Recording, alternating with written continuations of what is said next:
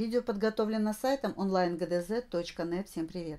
Рассмотрим с вами задачу из учебника «Математика» 6 класс, авторы Мерзляк Полонский В.Б под номером 754. Диаметр колеса вагона метрополитена равен 78 см. За 2,5 минуты колесо делает 1000 оборотов. Найдите скорость поезда метро в километрах в час. Ответ округлите до десятых. Мы с вами знаем, что колесо имеет форму круга, поэтому длина одного оборота равна длине окружности колеса, то есть окружности круга с диаметром 78 см. Вспомним формулу, как найти длину окружности. Нужно π умножить на диаметр. π берется приближенно 3,14. Запишем это. Поэтому найдем с вами длину одного оборота. Для этого мы 3,14 умножим на диаметр колеса на 78 сантиметров. Умножаем. Не обращаем внимания вначале на запятые. Умножаем так, как умножали бы натуральные числа. 314 на 78. 4 жды 8 – 32, 2 пишем, 3 запоминаем, 8 и 1 – 8 и 3 запоминали – 11. 1 запоминаем, 1 записали, 3 жды 8 – 24, 1 и 1 добавляем, получаем 25. 7 и 4 – 28, 8 пишем, 2 запоминаем, 7 и 1 – 7 и 2 запоминали – 9. И 3 жды 7 – 21. Складываем полученные произведения. Сносим 2. К 8 прибавляем 1, 9. К 5 прибавляем 9, 14. 4 пишем, 1 запоминаем. К 2 прибавляем 1, 3 и 1 запоминали 4. И сносим 2. А теперь отделяем запятой 2 знака. Получили 244 целых и 92 сотых. Диаметр был в сантиметрах, поэтому мы нашли с вами длину одного оборота в сантиметрах. Итак, это длина одного оборота.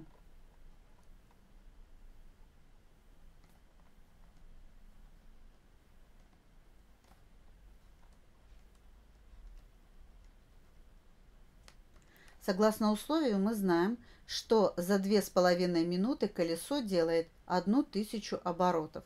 Узнаем, какой путь проделал поезд за 2,5 минуты. Для этого мы 244,92 сантиметра умножаем на 1000. Так мы узнаем количество. Мы знаем количество оборотов, их 1000. Знаем длину одного оборота, узнаем весь путь, который проделал поезд за 2,5 минуты. Мы не будем это делать в столбик, потому что мы умножаем на разрядную единицу. Разрядная единица передвигает запятую вправо на столько знаков, сколько у нее нулей, то есть на 3 знака. Поэтому мы получаем с вами число 244 920 сантиметров проехал поезд за 2,5 минуты. Чтобы найти скорость поезда, для этого нам нужно узнать, какой путь проделал поезд за 1 минуту. За 2,5 минуты 244 тысячи. Так как у вас в учебниках,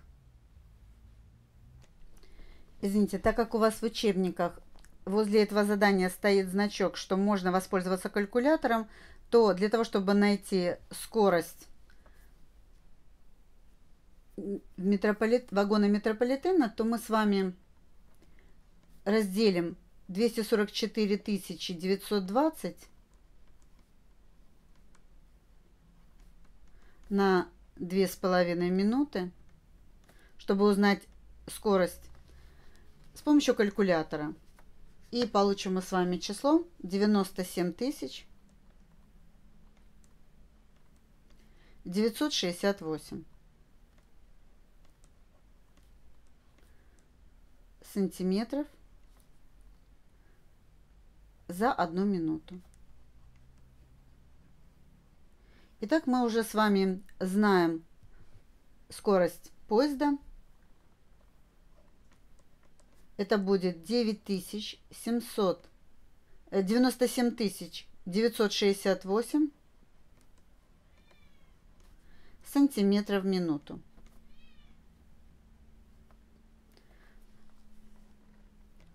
Но нам с вами нужно найти скорость в километрах в час. Вспоминаем. 1 километр составляет 1000 метров. А в 1 метре 100 сантиметров. Поэтому 1000 умножаем на 100, получаем 100 тысяч сантиметров. Чтобы нам сантиметры перевести в километры, нам нужно с вами величину в сантиметрах разделить на 100 тысяч. Кроме этого, мы с вами знаем, что 1 километр, 1 час составляет 60 минут.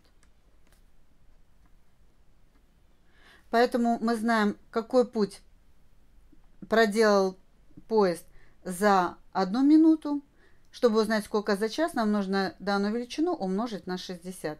Таким образом, чтобы нам перевести с вами сантиметры в минуту в километры в час, нам нужно расстояние, полученное 97 968, умножить на 60 минут. Тогда мы узнаем, какой путь он проделает за 1 час, и разделить на 100 тысяч. Тогда мы получим этот путь в километрах. Вспоминаем, как мы умножаем число на дробь. Мы это число умножаем на числитель дроби и полученный результат делим на знаменатель. Итак, 97 968 умножаем на 60 с помощью калькулятора. Получаем 5 878 080 и делим эту величину на 100 тысяч. И получаем скорость. Мы получили с вами на калькуляторе 58,78. Нам нужно округлить до десятых. Смотрим на десятые и на сотые. Мы знаем, что если стоит следующая цифра 5, 6, 7, 8, нам нужно ее отбросить, а к предыдущей цифре прибавить 1. Получаем с вами приближенное значение, поэтому ставим знак приближения. 58,8. Это уже будут километры в час. И это скорость поезда.